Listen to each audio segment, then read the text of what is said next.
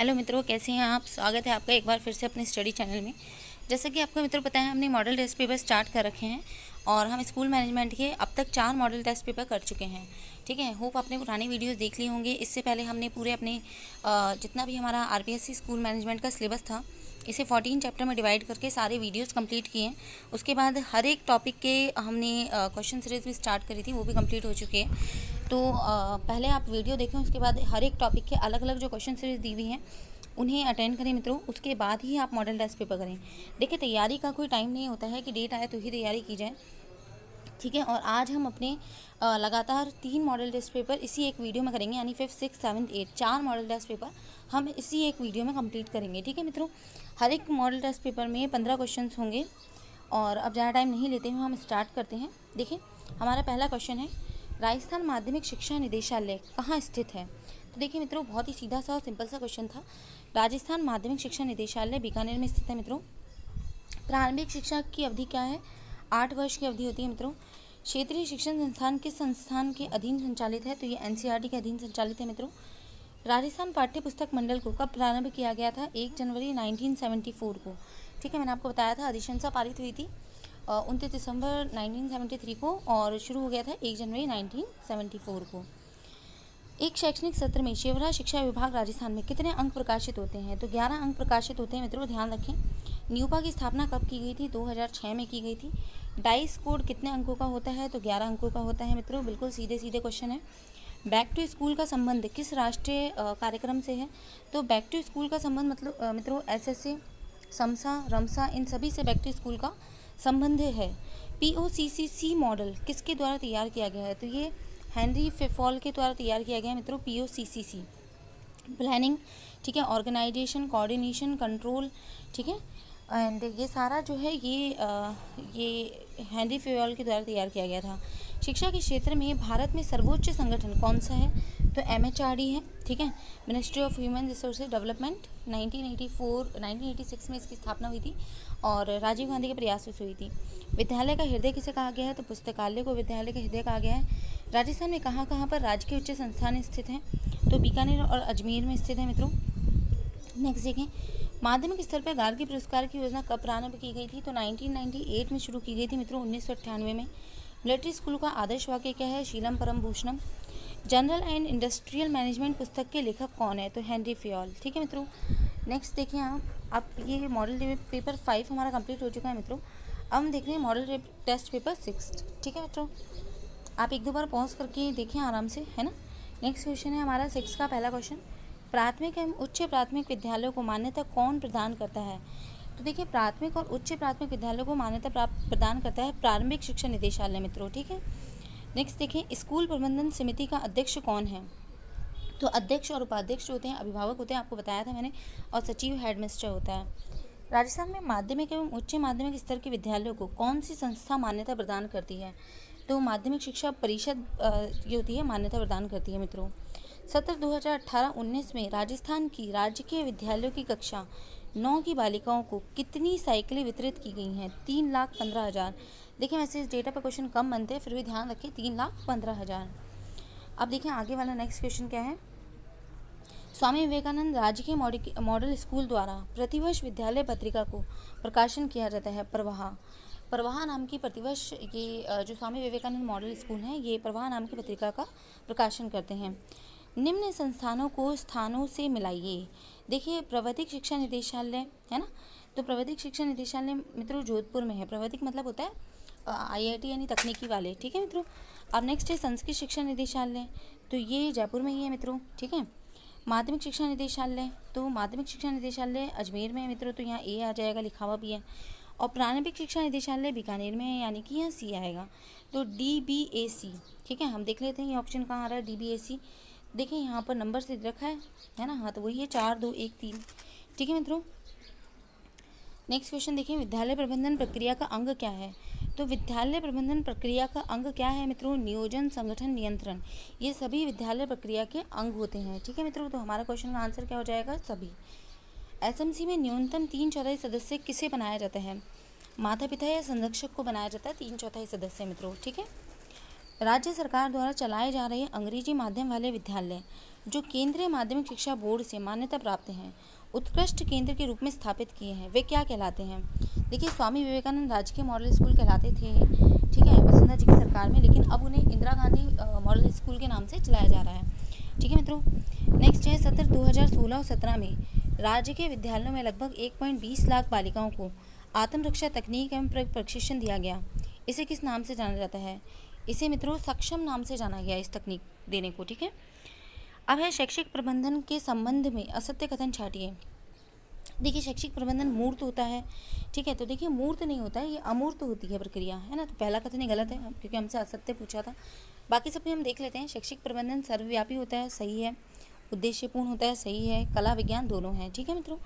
Next देखिए, विश्व scout guide का मुख्यालय कहाँ है? तो स्विट्जरलैंड जिनेवा में स्थापित है मित्रों। ठीक है, देखिए यहाँ पर जिनेवा और स्विट्जरलैंड दोनों ही रखा है, तो वैसे तो जिनेवा ज़्यादा करेक्ट होगा, तो फोर्थ वाला ऑप्शन आप राइट माने, स्विट्जरलैंड को नहीं। राजस्थान एजुकेशन इनिशिएटिव का प्रारंभ कब हुआ था? तो राजस्थान एजुकेशन इनिशिएटिव का प्रारंभ 2005 में किया गया था मित्रों। ठीक है, एसएससी के तहत राजस्थान में कितने जिलों में MIS सेल कार्यरत है? ठीक है, तो देखिए ये 33 जिलों में है मित्रों। एकल पुत्री द्विपुत्री योजना कब शुरू की गई थी? 2006 में शुरू की गई थी मित्रों, और माध्यमिक शिक्षा बोर्ड के द्वारा किया जाता है। ठीक है, अब देखिए मित्रों, आज का तीसरा मॉडल पेपर है हमारा, मॉडल पेपर नंबर 7, और इसका पहला क्वेश्चन हम देखने जा रहे हैं। राजस्थान माध्यमिक शिक्षा बोर्ड द्वारा आयोजित की जाने वाली परीक्षाओं का व्यवस्थित क्रम बताइए। तो देखिए, इसका व्यवस्थित क्रम अगर हम देखते हैं तो सबसे पहले माध्यमिक परीक्षा ली जाती है, ठीक है, 10वीं की। उसके बाद अगर हम देखते हैं तो फिर ये ली जाती है उच्च माध्यमिक परीक्षा 12वीं की, ठीक है, जो सामान्य परीक्षा होती है। ठीक है, पहला तो ये हो गई हमारे पास 10वीं की, दूसरी हो गई ये 12वीं की। ठीक है, तीसरा हमारे पास रहता है प्रवेशिका परीक्षा 12वीं संस्कृत की, ये तीसरा हो जाता है मित्रों। फिर होती है वरिष्ठ उपाध्याय परीक्षा 10वीं सामान्य की, चौथा, यानी कि फोर्थ ऑप्शन आप देखेंगे तो इसमें करेक्ट आ जाएगा। ठीक है मित्रों, 1963 में कितने क्षेत्रीय संस्थानों की स्थापना की गई थी? तो 4 की, क्योंकि 5वां जो क्षेत्रीय शिक्षण संस्थान है उसकी स्थापना बाद में की गई, जो कि मैसूर के अंदर है। क्षेत्रीय शिक्षण संस्थानों के संदर्भ में व्यवस्थित क्रम बताइए। तो व्यवस्थित क्रम बताना है मित्रों, देखिए सबसे पहले हमारे पास क्या हो जाता है, सेकंड वाला, यानी कि भोपाल दयानंद सरस्वती विश्वविद्यालय। नहीं, एक मिनट, यहाँ आपको यूनिवर्सिटी देखिए पूछा है, तो देखिए अजमेर वाले में दयानंद सरस्वती विश्वविद्यालय लगता है, यानी कि A में B आएगा, सिंपल सी बात है। भोपाल के अंदर जो होती है वो आपकी लगती है उत्कल यूनिवर्सिटी, यानी कि B में C आएगा। और C जो है आपका मैसूर, उसके अंदर मित्रों लगती है मैसूर का विश्वविद्यालय लगता है ना। नॉर्थ ईस्ट हिल है वैसे तो वो, पर मैसूर का विश्वविद्यालय भी कहते हैं उसको, यानी C में जो होगा A आएगा। और भुवनेश्वर जो है वहाँ तो बरकतुल्ला विश्वविद्यालय लगता है, यानी D में D ही आएगा मित्रों। यानी कि पहला ऑप्शन इसका करेक्ट हो जाता है, क्योंकि यहाँ पर जो है आपको दिया हुआ है 2314। ठीक है मित्रों, आगे देखिए, RT एक्ट 2009 के अंतर्गत कौन सा प्रावधान नहीं है? तो कौन सा प्रावधान नहीं है जरा देख लेते हैं। 6 से 14 वर्ष के आयु वर्ग हेतु मुफ्त शिक्षा, बिल्कुल सही है, मुफ्त शिक्षा आएगा, मुफ्त नहीं है। प्राइवेट ट्यूशन का अंत है, 28वीं धारा के अंतर्गत बोला गया है अध्याय 4 में। शारीरिक दंड में मानसिक प्रताड़ना निषेध है, ये धारा 17 है अध्याय 4 की। ठीक है, निजी विद्यालयों को प्रोत्साहन देना है, ऐसा कहीं नहीं लिखा है कि निजी विद्यालयों को प्रोत्साहन दिया जाए, तो ऑप्शन नंबर 4 गलत है मित्रों। ठीक है, ऐसा ही ART की स्थापना किस समिति की सिफारिश पे हुई थी? मल्होत्रा समिति की सिफारिश पे इसकी स्थापना की गई थी मित्रों। ठीक है, नेक्स्ट देखिए, राष्ट्रीय माध्यमिक शिक्षा अभियान में 12वीं पंचवर्षीय योजना में केंद्र व राज्य का व्यय अनुपात कितना है? तो केंद्र व राज्य का व्यय अनुपात मित्रों 50-50 का है। विद्यालय योजना का संबंध किससे है? कोठारी आयोग से है। यूडाइस का सर्वप्रथम उपयोग कब किया गया था? 1992 और 1993 में। ठीक है मित्रों, प्रारंभिक शिक्षा में कौन कौन सी कक्षाएं सम्मिलित होती हैं? कक्षा 1 से 8 तक की। राजस्थान में RI कहाँ स्थित है? तो अजमेर में स्थित है मित्रों। ठीक है, राजस्थान में चित्तौड़गढ़ के अलावा अन्य कहाँ सैनिक स्कूल है? तो झुंझुनू दोरासर में खोला गया था, 1 अप्रैल 2018 से उसका कार्यकाल प्रारंभ हुआ था। ज्ञानवाणी का प्रसारण प्रतिदिन कितने घंटे होता है? तो 16 घंटे होता है मित्रों, मैंने आपको बताया था। विद्यालय प्रबंधन समिति में महिलाओं की संख्या कितनी होती है? 50% रहती है मित्रों, ध्यान रखना। पोस्ट कॉर्प का CO क्या देता है? समन्वयन, यानी कि कोऑर्डिनेशन। शिक्षा के अधिकार की प्रकृति होती है, संवैधानिक प्रकृति है। ठीक है मित्रों, तो ये हमारा मॉडल टेस्ट पेपर 7 भी कंप्लीट हो चुका है। अब आज का लास्ट मॉडल टेस्ट पेपर यानी लास्ट 15 क्वेश्चन। देखिए आज हमने 4 मॉडल टेस्ट पेपर किए हैं, एक मॉडल टेस्ट पेपर में 15 क्वेश्चन है, यानी कि टोटल हमने 60 क्वेश्चन जो है अपने मित्रों कंप्लीट कर लिए हैं। ठीक है, अब ज़्यादा समय नहीं लेते हुए हम अपना एंड वाला आज का देख लेते हैं मॉडल टेस्ट पेपर। देखें, विद्यालय मानचित्र में लाल रंग किसे प्रदर्शित करता है? ये लाल रंग जो होता है बालिकाओं को प्रदर्शित करता है मित्रों। ठीक है, यानी कि सेकेंड ऑप्शन आपका करेक्ट है। एनसीएफ का पूरा नाम क्या है? National curriculum framework. ठीक है मित्रों, national curriculum framework. Kasturba Gandhi आवासीय योजना विद्यालयों की स्थापना के संबंध में पुरुष साक्षरता व महिला साक्षरता में कितने प्रतिशत का अंतर माना जाता है? देखिए वैसे तो 21% है सही, पर यहाँ पर 21 है नहीं, तो हम 20 को ही सही मान लेंगे मित्रों। ठीक है, ई मित्र को ग्रामीण क्षेत्रों में किस नाम से जाना जाता है? ई मित्र को ग्रामीण क्षेत्रों में जन मित्र के नाम से जाना जाता है मित्रों। ठीक है, ज्ञान दर्शन द्वितीय को अन्य किस नाम से जाना जाता है? तो ज्ञान दर्शन द्वितीय को तकनीकी चैनल या एकलव्य चैनल के नाम से जाना जाता है। ठीक है मित्रों, तो एकलव्य चैनल आएगा, तकनीकी चैनल नहीं आएगा, सॉरी, फोर्थ ऑप्शन राइट होगा। मिड डे मील योजना राजस्थान के अंतर्गत प्राथमिक कक्षाओं के लिए पोषाहार की लागत क्या रखी गई है? तो ये 4 रुपये 35 पैसे लागत रखी गई है मित्रों। ठीक है, समग्र शिक्षा अभियान समसा का नारा क्या है? सबको शिक्षा अच्छी शिक्षा। ठीक है मित्रों, यानी कि फोर्थ ऑप्शन राइट हो जाता है। देखिए सीधे सीधे क्वेश्चन है, अगर आपका पढ़ा हुआ है सब कुछ। पुराने वीडियोस आप देख लीजिएगा, टारगेट RPSC जीके के नाम से आप सर्च करेंगे, कोई भी टॉपिक डाल के स्कूल मैनेजमेंट का आपको सारे वीडियोस मिल जाएंगे। वर्तमान राजस्थान माध्यमिक शिक्षा द्वारा स्थापित किए गए कुल विद्यार्थी सेवा केंद्रों की संख्या कितनी है? तो ये 29 है कुल विद्यार्थी सेवा केंद्रों की संख्या मित्रों। ठीक है, नेक्स्ट देखिए, भारत में सर्वप्रथम पब्लिक स्कूल कहाँ खोली गई है? तो ये सनावर शिमला में खोली गई थी मित्रों। राजस्थान में सर्वप्रथम अंग्रेजी विद्यालय कब खोले गए थे? 1819 में।